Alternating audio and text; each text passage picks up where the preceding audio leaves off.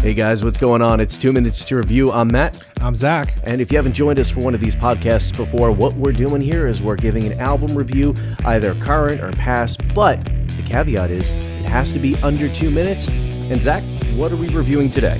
So we are reviewing an album that actually came out 20 years ago this year.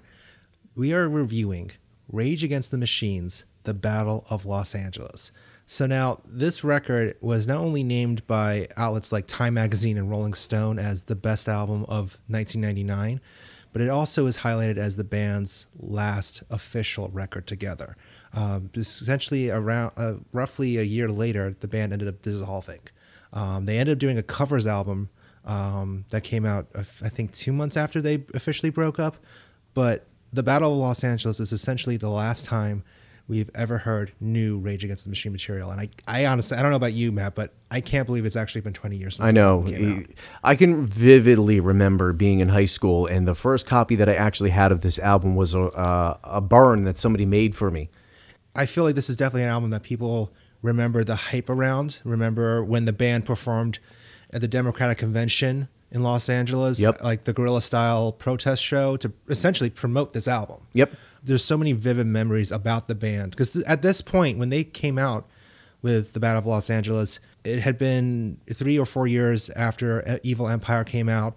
So they were really like the coolest, most dangerous band in rock and mainstream music. I would almost compare it to when Guns N' Roses first came out. Yeah. And you can almost even make the argument that, well, I don't want to give away my review, but I was about to say something that could give a hint at what I was about to say. All right, so if I remember correctly, you went first last time. I don't remember. That was so long ago. All right. Well, but I think you went first. But right. I'll let you go first. So, okay. Do you want to do some vocal warm-ups before? Okay, I'm ready. All right. 3, 2, 1... So The Battle of Los Angeles, this is an absolute 100% classic album that belongs in anyone's record collection that's a fan of rock or metal or funk. If you don't like Rage Against the Machine, especially on this album, I would say that you probably just don't like political music. I'm not the biggest fan of political music, but this one, I would say that you can overcome the politicalness on this album because it's that good. The lyrics and the riffs from Zach De La Rocha and Tom Morello are both catchy and memorable. You come back time and time again to all the songs that are on here. An example of Sleep Now in the Fire, just such a catchy riff on that one. Testify, Guerrilla Radio, War Within a Breath, Born a Broken Man. So many memorable tracks with so many catchy lyrics and so many catchy riffs and just interesting things that Tom Morello does on guitar. And also on the album, the energy is off the charts. You can get behind this album because you know that what they're talking about and how they're playing, they believe in 100% of what they're doing, and they give it everything that they have. The only thing that I can really criticize this album for is for being a little bit too political because they try to tackle so many different issues on it. But outside of this, this is a stellar album. Cool. All right, very cool. So now it's my turn, right? Well, let me, you want me to give the star rating? Well, yeah, I guess you should. Yeah, 5 stars. Yeah. No, I'm not going to say it now, but go ahead. Anyway, let me just You really just want to get into your review, don't you? I do, because I'm going to just start us off.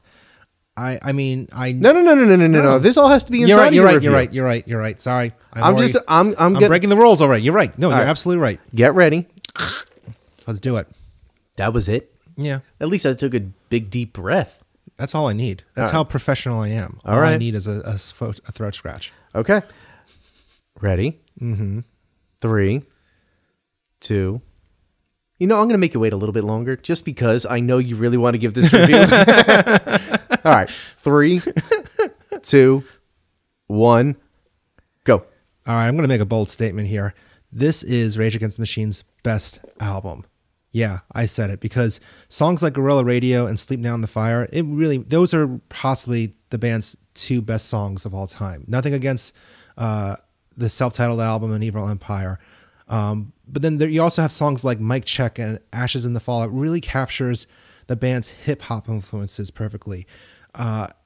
First off, Zach De La Rocha, he is one of, hands down, the most recognizable and powerful voices of the 90s, if not of all time.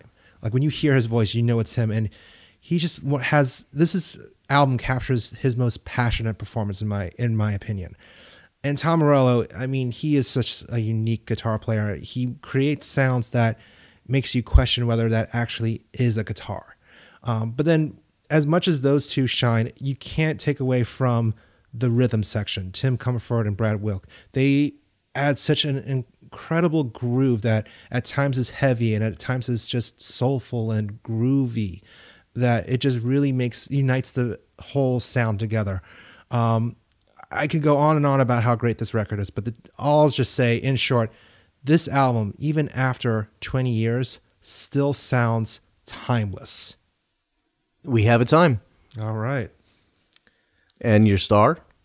5. I always liked this, especially the singles off this album, but going back and re-listening to it from start to finish, it just really reminded me how unique this band was and how much it actually also made me less sad that the band isn't still around. Because if you had told me that this album was released last week, I actually would believe it. It's just something about the sound just still sounds so fresh. That I'm actually okay if the band never reunites again, because at least we have this album. Right. And I feel the exact same way. I mean, it sucks that they're not around and they didn't put out more material, but you went out on such a high note that it's going to be, whatever you do next is going to be really hard to recapture that if you come back now. There's such a fire on this record. There's such an energy that no matter how you actually, whether you actually agree with the political statements on the album or not, there's something for everyone on this record. Off the charts. I mean, there's absolutely nothing on this album to dislike unless you just dislike the band or dislike political music on its own. I mean, that's about it. So now, none of that matters, though, what we said. The real deciding factor is who had the best time. So, Matt. Zach. Are you ready? I'm ready. Drum roll. Your time, 1 minute and 28 seconds. Ooh, that's kind of low. All right. But Zach, your time is 1 minute, 24.36. Yeah, I've reclaimed the title. Yeah. Darn it. Which is something that you never hear in a Rage Against the Machine song. Nope. Darn it. Darn it. But we can't curse. No cussing. Yeah. Oh, man. That was a tough one. Shucks. But you know who really wins? You for listening to the album. Yeah.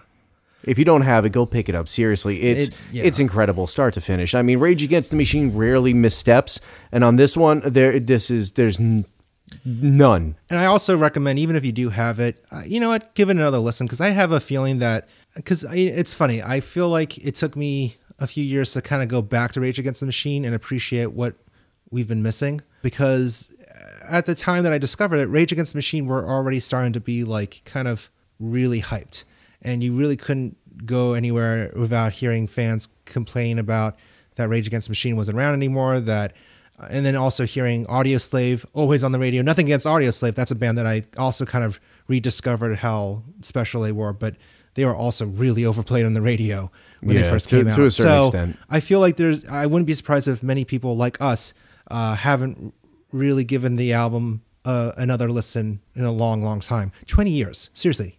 That's incredible that it's been 20 years. Yeah. Go back, because what I love to do is I love to, and this shows my age, I have to reburn my music just because the quality that I originally ripped it at wasn't great. But going back and just, you know, burn CDs. I know. Going back and just re-ripping the music again and putting it in a higher quality, you actually get to appreciate more of the nuances, because the audio is much clearer, and it's just amazing what you might have missed going through this the first time, especially with all the guitar work that Tom Morello does and the rhythm section, just everything about this album. There's something to rediscover whenever you go back and listen to it. Yeah. So now let us know what you think, though. Were we right about giving this album so much praise? Do you think we even overhyped it? Let us know on our social channels, Facebook, Twitter, Instagram, at Epic Footnote. We want to hear your thoughts on this. But thanks so much for listening. I'm Zach. I'm Matt. And we hope to have you tune in again next time. See you later.